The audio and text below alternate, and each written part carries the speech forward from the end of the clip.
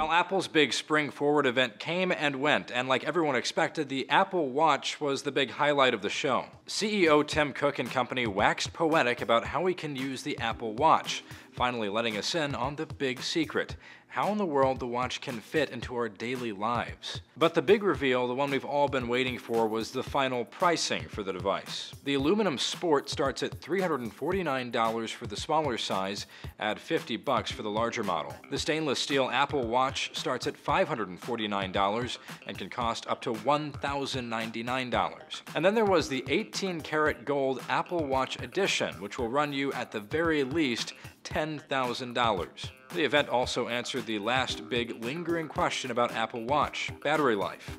All models of the device will have what Apple calls all-day battery life, which apparently translates to 18 hours. Pre-orders for the Apple Watch start April 10th, and the device will go on sale the 24th. The next big thing was Apple's all-new MacBook. It's Apple's thinnest version yet and weighs just 2 pounds. The device sports an upgraded and redesigned keyboard and trackpad and ships in 3 familiar colors. Think iPhone.